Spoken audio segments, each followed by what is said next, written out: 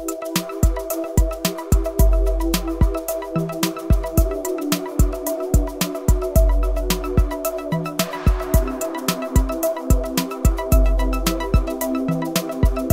fast reaching an environment where, as human beings, we'll need to start looking at living and coexisting in an environment which is going to have both a human being and a bot.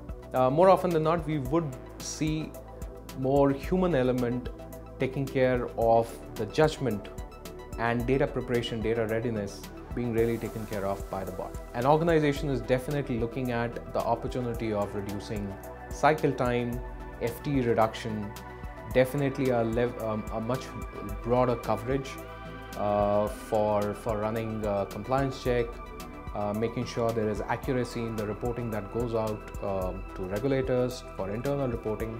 But when it comes to an opportunity, there is also a need to balance the other side of it, which is risk of it. The risk of adopting a technology. You do not want your bots to skip a KYC check. You do not want your bots not to cover all the possible accounts when it comes to some amount of regulatory reporting, internal reporting. You do not want any of your bots to start sending dunning documents to customers which are paying well. Our framework are positioned in a manner that we look at the whole problem statement holistically.